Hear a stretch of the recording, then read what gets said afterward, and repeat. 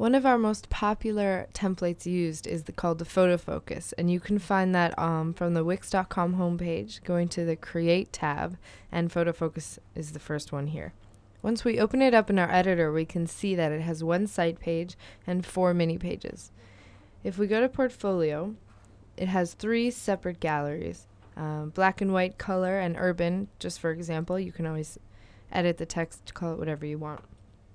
So on the live site, clicking one of these pictures is going to take you to that portfolio. So let's say we want to add our own pictures. Instead of deleting the photo and uploading a new one and resizing it, creating all that work, we're going to also lose the link. So we don't want to do that. All we want to do is simply click and press Change Photo. Here's where we can just change a photo, like that.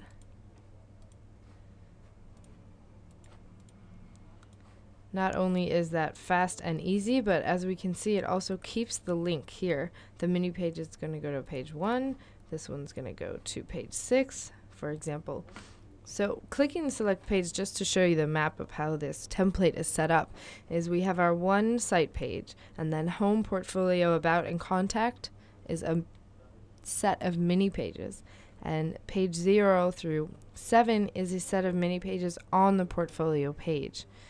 Okay, so to get to those mini pages that are on the portfolio page, simply click your mini page here. This is the second set, 1 out of 4.